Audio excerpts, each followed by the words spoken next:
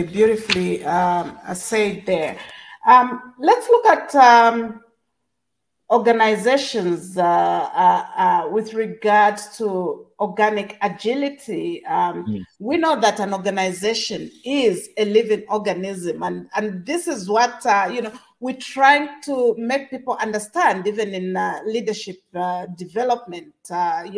With the whole new use of machines in the workplaces, people are having new conversations. Is it people first? Is it machines first, tech first, people first?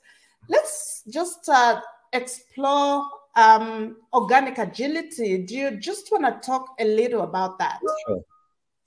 So there's this notion, coming out of the industrial era that we are a production line, right? And at a point that metaphor worked so nicely for us, actually. Before we got into knowledge working, we could think of companies as organized as big production lines, right? We would, I don't know, if you were a hardware store, you would be creating physical products, nails and hammers and whatever it is.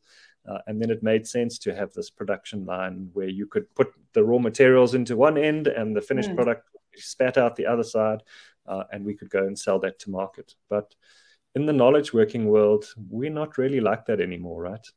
In fact, to be honest, I don't think we've ever been like that as knowledge workers. So we deal with lots of different challenges.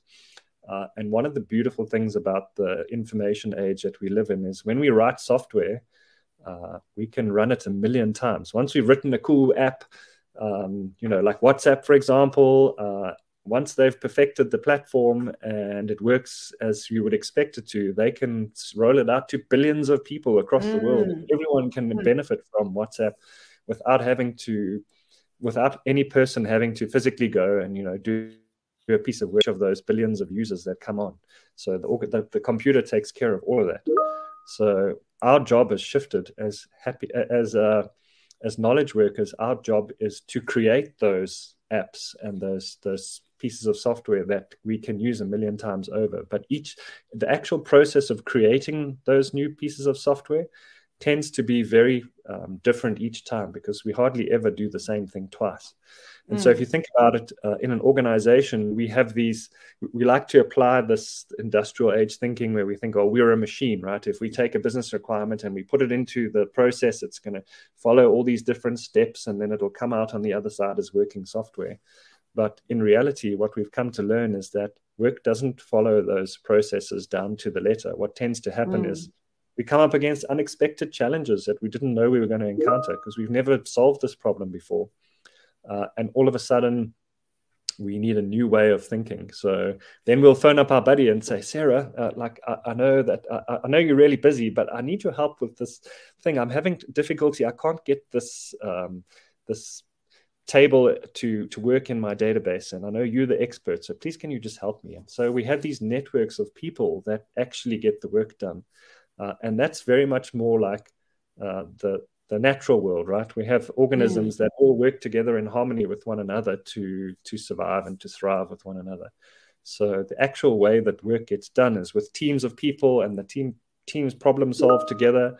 And sometimes problem solving means going to other teams of people and asking them for their help.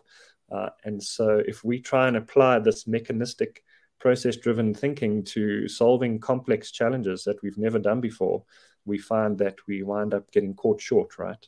And so organizations are actually a lot more organic in nature than they are like machines. So what happens if Adrian's having a bad day and he is just not feeling well on that given day? Like all of a sudden that cog in the machine is not going to function the way you wanted it to, and so the whole organism reacts accordingly. So, for example, in COVID, just to go back to that example because it's kind of top of mind. We had key people within our organization who got sick, and they were gone for 2 weeks. And all of a sudden, the organization had to respond and go, well, how the heck are we going to change our way of being with one another so that we can still deliver to our stakeholders? And so we reorganized, and someone else stepped into their role. Well, maybe it was a group of people who shared out what it was that particular person was doing. And so we rearranged ourselves, like an immune system. We were like, okay, we're responding to this change. Let's figure out how we can still deliver the solution that our stakeholders were expecting, but we're going to do it totally differently to what we thought we were going to do. Beautiful, beautiful. So then we cannot talk about organic agility without talking about generative thinking. Let's dive into that. What is generative thinking, and why do you think generative thinking is critical for organizations, especially for people who are in leadership? Yeah, so that's such a great theme, and in fact, it's another one of those topics that's close to my heart is a generative organization. So there's three broad categories that an organization might fall into. The first one being pathological, and that's a horrible organization to be in, right? That's where we're all stabbing each other in the back, and we're trying to cover our bums the whole time because we don't want to get into trouble. And as long as I can, make an excuse and someone else will get the blame. The blame culture, that's a very toxic organization to work in. Then in kind of the middle ground, we have a bureaucratic organization where we tend to be very focused on the processes and sticking to the traditional way of doing things. And the organization functions, stuff gets done, but it's not very efficient. And perhaps the customers, have a bit of a love-hate relationship with your organization.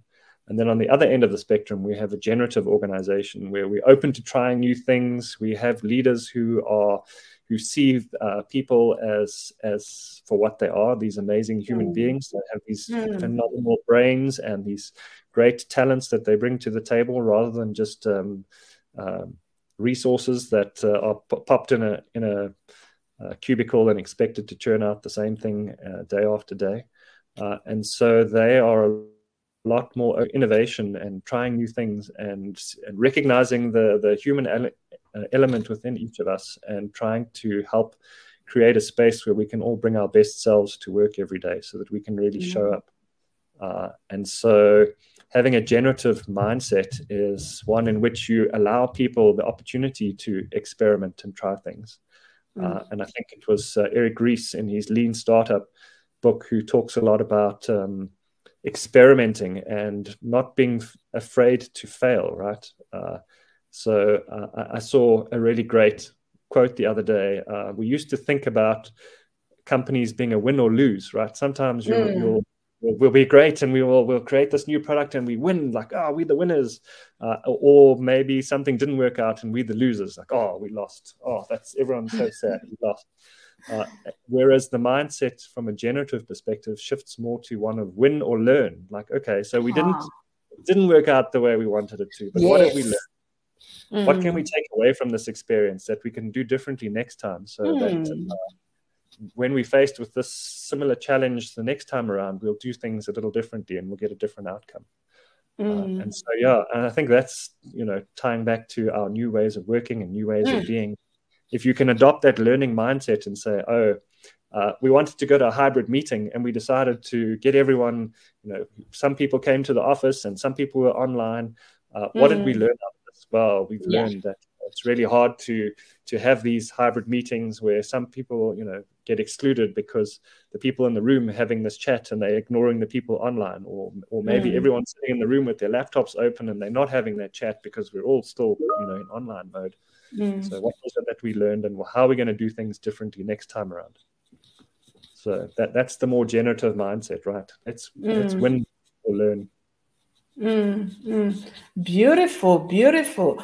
And I actually think this is the future of leadership. Is this, as a leader, we all have to embrace this way of doing life, because like we were even saying before, it's bringing the humanness to the center of everything that we're doing in organizations and in businesses. If we are to actually get the best out of the people that we lead. And that's exactly it, right? How do we get the best out of the people that we lead? And so once you have risen to a position of leadership, it's an honor, right? It's a position that contains great power, and you need to acknowledge that power.